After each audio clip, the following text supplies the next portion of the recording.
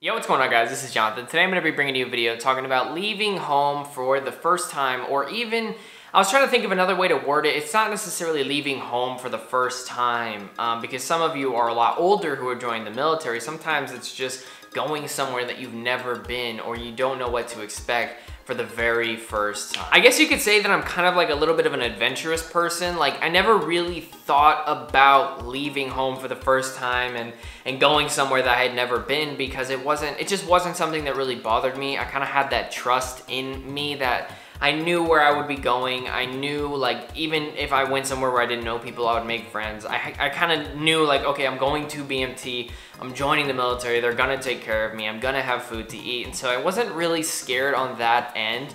The biggest aspect for me was definitely leaving my wife. Leaving Amor was the biggest thing because we had been sleeping together every night. We had been together with each other during the day, every day, besides like when we're at work and stuff like that. And I grew so accustomed to be with this person, and in the back of my mind, as the weeks are getting closer to BMT and you keep getting closer to BMT, you kind of think like, dang, like I'm definitely gonna be leaving this person. I'm not gonna see them for like 6 months or whatever the case may be. And when I say that, I mean like see them every single day like you already were, readapting to seeing them every single day, and you're not gonna do that for 6 months, you know what I'm saying? Like, yes, they come for your BMT graduation, yes, they might visit you in tech school a little bit. It's probably a lot easier if your family lives in that same state, so for you people, you're lucky. But for the people who don't have that luxury, it's definitely, there's a sort of shock factor when you go to BMT and you're probably away from your children, or you're away from your wife, or even if you have a close relationship with your mom, your dad, your grandma, your uncle, your aunt, whoever it may be, if you have a super close relationship with them and then you just randomly one day, you know, it's not really random, but you go somewhere for a really long period of time, it's definitely, there's a learning curve when it comes to it, and readapting your lifestyle to be alone. I'm kind of good at being independent, I guess you could say. I've been in a relationship for a really long time, but we both have that independent part of ourselves that's really important. And so it wasn't really crazy, but I know that there's some of you out there who are really young. Some of you who are older and probably already have a big family and kids and stuff like that who might be interested in joining because the age spectrum is so big, but you're definitely gonna have to readapt to that. And it's a lot easier when you are married, I think, probably, because once you're out of tech school, once you move all your stuff, your kids and your wife are usually following you wherever you go, whether you go to Korea, whether you go to Germany, or whatever the case may be, they're gonna be with you, right? Or actually, they're not gonna be with you in Korea. That was a mistake on my part. But if you go to Germany, if you go anywhere CONUS, or maybe some places overseas like Hawaii or whatever, because Hawaii is considered an overseas base, they're gonna be with you. However, for the young people who aren't, I mean, I'm young too, for the younger people who aren't necessarily ready for that kind of shock factor, when you're, you know, super close with your parents and stuff like that, it's definitely gonna be weird to get stationed in Korea or Japan and have to pay $1,000, $2,000 to fly home for Christmas or Thanksgiving or whatever the case may be. It's definitely going to be different. And it's kind of crazy. I know I've just kind of talked about what it's like and stuff like that, and this is how you cope with it. You just have to. You just have to learn how to be independent. There's no guidelines for coping with missing somebody. You know what I'm saying? Like, you're always gonna miss that person until you're back home. Me and my wife miss Colorado every single day. We always talk about the restaurants that we miss. We talk about moving back almost every day and having our kids there and having our kids close with family. We talk about having our dogs close with family. We talk about absolutely every single part of Colorado, and there's always that part of us that misses our parents and misses our family and stuff like that. However, with that being said, since we are older and mature, I guess, than maybe where we were back then, it's fine for us to be away from home. It's fine for us to be away from our families, because our families kind of annoy us sometimes.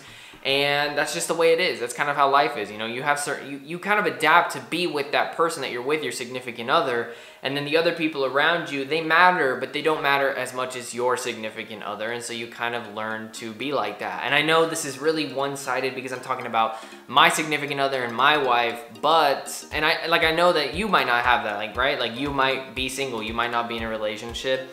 And that's when you have to love yourself. And I know it's like, it might sound like cliche and corny and stuff, but at the end of the day, like, you kind of have to be comfortable with yourself. You have to learn how to be independent. You have to learn how to take care of yourself, because no one's gonna wipe your butt for you.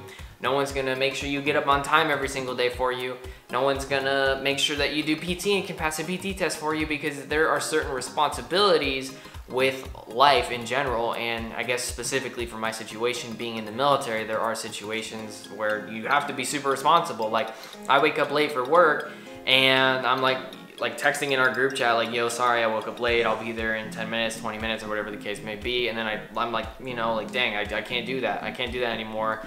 I'm not 16. My mom's not gonna bust through the door and start screaming at me and pour water on my head or something like that. I mean, I wish I had like a super concrete way for you to kind of cope with that, but honestly, I guess the biggest thing would kind of be just you need to learn to love yourself, be comfortable with yourself, understand that the Air Force is always gonna give you BAS, whether it's in the DFAC or you live off base and you're getting BAS. Like that means you're always gonna have food, you're always gonna have a place to sleep, you're always gonna have coworkers that care about you. If you really are struggling and you're struggling to be away from home and you're struggling through tech school, even struggling through BMT, you can always talk to mental health, you can always talk to your MTI, even you can talk to chaplains and all sorts of stuff like that. There are tons of resources that are absolutely everywhere in the military. I'm not joking. Like when you go to the bathroom at BMT, there's literally a phone with a tree directory in there and you can talk to a chaplain.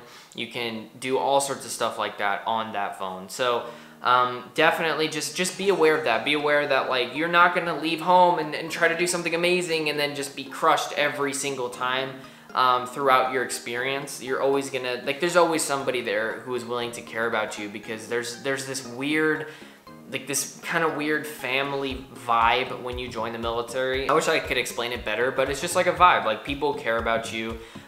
There's always things where, like if you don't have a place to go for Christmas, if you're like a lonely airman living in the dorms and you don't have a place to go for Christmas, a lot of the families and the key spouses around your squadron and stuff will organize things like airman Christmases and airman breakfasts and all sorts of stuff like that. So once you join, if you're not already in the military, you will definitely start to understand that.